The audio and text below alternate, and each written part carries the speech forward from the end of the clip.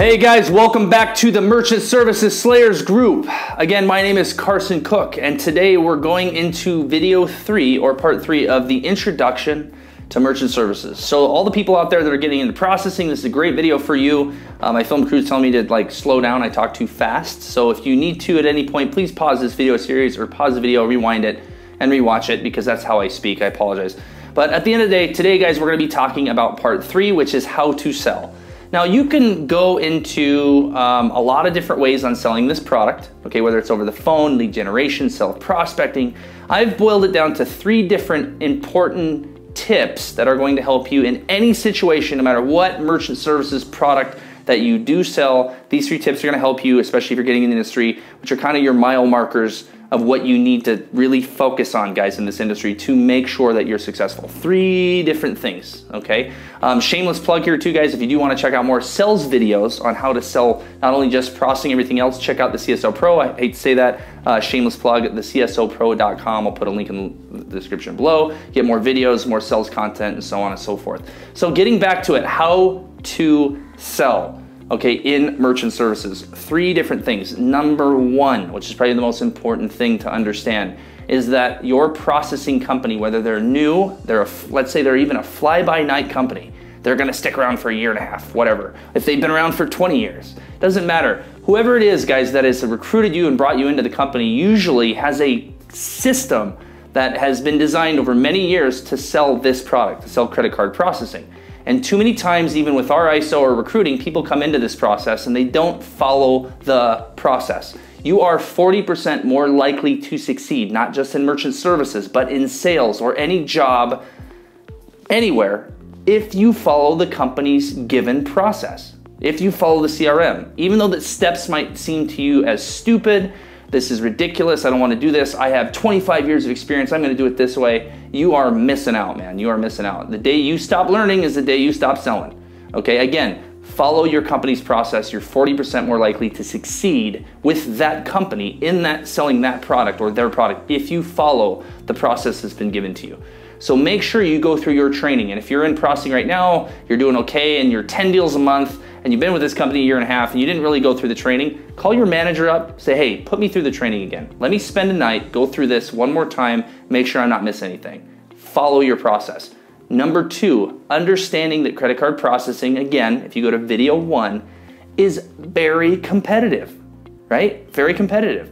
So the thing that will get all that competition out there is to understand is that this is not just all about a sales process. Yes, the sales process as a foundation is extremely important, but I have never had anyone buy merchant services from me without buying me first.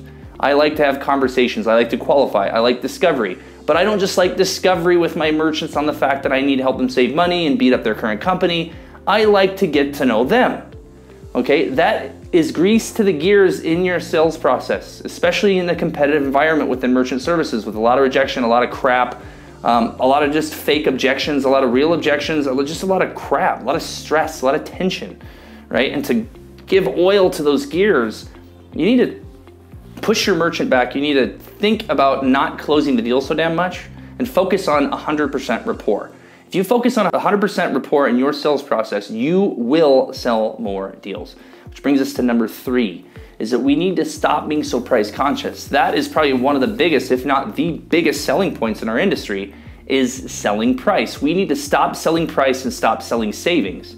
What we need to do is we need to start selling other value-added services and not stop selling price and savings, but sell the feeling of what those savings and the price drop will do for them. Not what it will do for them, but also how that individual or the organization will actually feel once they have those savings. So if you want to sell savings, you got to sell it right. You're not selling savings, you're selling a number that doesn't work. You got to sell what that number would mean to them. You need to bring that up and bring that pain and that feeling up before you even give them an idea of what you're selling or give them your savings analysis or your price deck or whatever the hell you want to call it. Before you present that, you need to build value in that savings. You need to build value in your program, in your value-added services, in your gift card program, in your rewards program, in your online marketing program, in your CRET program, in your MCA loan program. You need to build value in that first before you even decide to display that to the merchant or even on the phone or before you just give out a quote.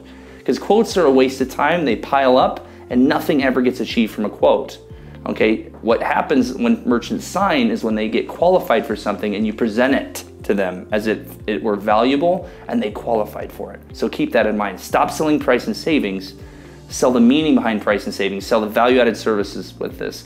So those top 3 things, guys, are what's going to really help you. Number 1, most important, follow your company's process.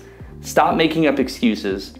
Follow the process. You're no better or worse than anyone else, especially in this industry as an entrepreneurial type of industry, guys.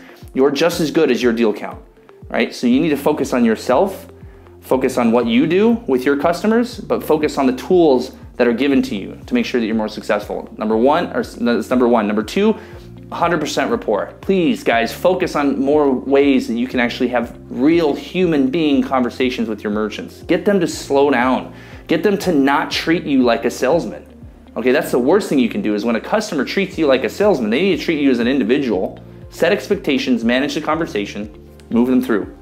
And number 3, stop focusing on price. Look at other value-added services that you can provide that will build value and display all of it before you give your presentation. Thanks for tuning in, guys, to the Merchant Services Slayers group. Again, click on the link below to go to video 4, which is actually picking the right company to work with. So tune in.